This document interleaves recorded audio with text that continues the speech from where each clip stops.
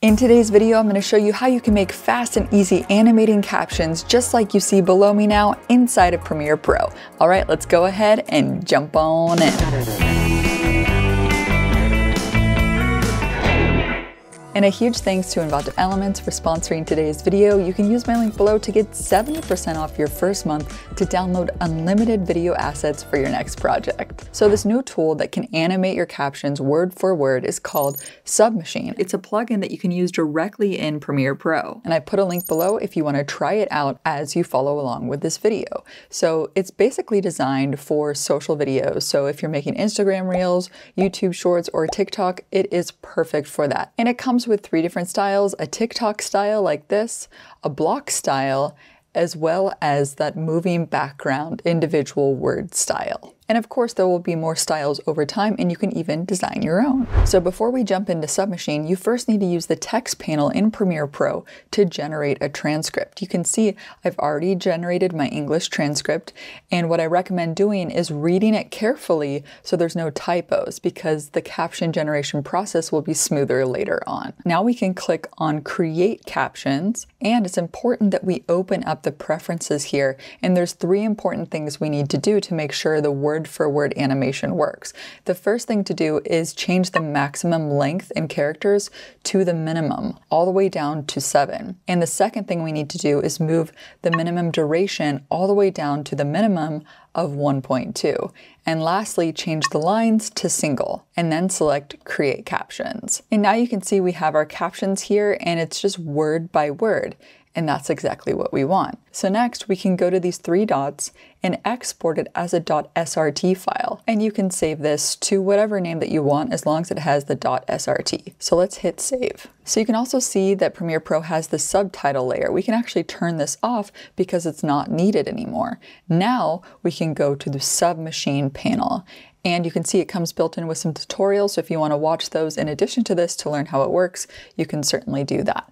But let's go ahead and click on Create. Now from here, we're going to import that SRT file that we just exported, and it's called short SRT because it's just word for word, right? So this is this SRT file that we just exported. So drag and drop it here, and now you can see it's been selected. So now in the MOGRT field is where we drop in the MOGRT that has the different stylizations. You can choose from these 3 built-in styles: the block style, the individual word style, as well as the TikTok style. But if you're an After Effects user, you can actually open up these MOGRTs first in After Effects to restylize them to your brand so it's ready to go. Of course, you can drag and drop them here and restylize them using Premiere Pro's Essential Graphics panel, but I find it's faster to just open it up in After Effects. So I'm going to open up the individual word background inside of After Effects. To do that, you need to go up to File, Open Project. And then you need to open up the MOGRT file. And essentially a MOGRT file is just a compressed After Effects file, so you need to extract it. So here you can see the style. So now we can update it to our own font, and we can use these controls here to update our own colors.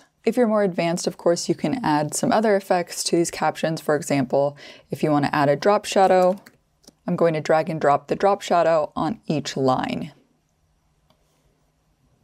So once this is good, you can click Set Poster Time and then export the motion graphics template.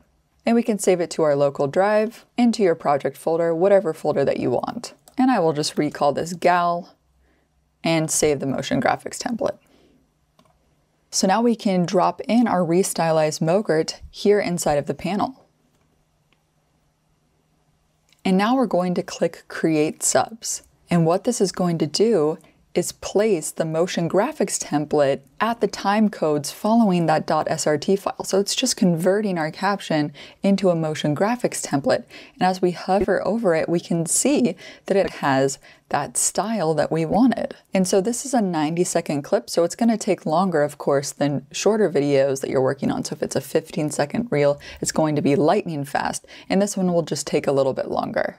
And it's done. So I was actually timing it, and it took 1 minute and 24 seconds to do. So about the length of the video to complete. So if it's a 15-second video, I imagine it would take 15 seconds to do. So let's play it back to see how it looks. I just released my very own plugin for Premiere Pro, and it's called the Premiere Gal Toolkit. So if you want to stylize in Premiere Pro only, you can actually go to one of these Mogurts, select it, and go over to the Essential Graphics panel, and here you have controls to update the text as well as the color. So if you change your mind and you're like, oh, I actually want this to be a yellow color, you can just go in here and change it to yellow. But then you have to sync everything. So what you have to do is keep the playhead at this location of this Mogurt that you just edited, and then you can select all of them and select Sync All. And now you can see the progress bar. It's going to go through all of the captions and update that background color to be yellow. And now that it's done, we can see I just released my very own plugin for Premiere Pro. So that's how you can sync the stylization. If you need to adjust the position, of course you can do that with the Essential Graphics panel too, but I actually recommend going in at Effect Controls. So if, for example, I can select this and I can adjust the position here of the subtitles. And then once I'm done, I can actually just copy this. So Command C or Control C, and then lasso and select all of the subtitles, right click and paste attributes, and we're going to paste the motion. So that way everything is moved down and you don't have to sync all. So that's just one workaround that I found when I'm adjusting the position of the captions. And you may have to go through on an individual level and move a few captions just up or down, depending on if it's interrupting anything that's in your frame already. And so that's all there is to it. You don't have to use a third-party app on your phone. With Submachine, you can do it all inside of Premiere Pro. And I know that we've been wanting this for so long and it's finally here. So go try out Submachine. It's the very first version. See how it works and be sure to give feedback as well as it develops and see if you want any other particular styles inside of Submachine. And if you're looking for some more motion graphics templates like kinetic titles and other cool social media graphics, you can go to Envato Elements and get 70% off your first month. You can go to video templates and you can search for Mogurt, which is short for motion graphics template, and you can see that there are so many different types of titles, and the best part is that it's unlimited, so you can download any of these to try it out. Some of my favorites are this new NFT promo Mogurt, so if you're creating NFTs for people, you can create these cool animating cards, and their motion graphics templates, so you can replace the media and update the text. There's also these really nice social media quotes that you can update and use in your titles. Another favorite of mine are these shape motion graphics, so if you need some nice transitions between your videos, you can download these and update the colors. And if you need a new YouTube opener, there's a YouTube opener Mogurt as well that you can install in your Essential Graphics panel. So I downloaded these 10 Mogurt quotes from Elements. All I'm going to do is drag and drop them into my Essential Graphics panel, and in just a few moments here they are loaded up, and I can use it just by dragging and dropping it into my timeline.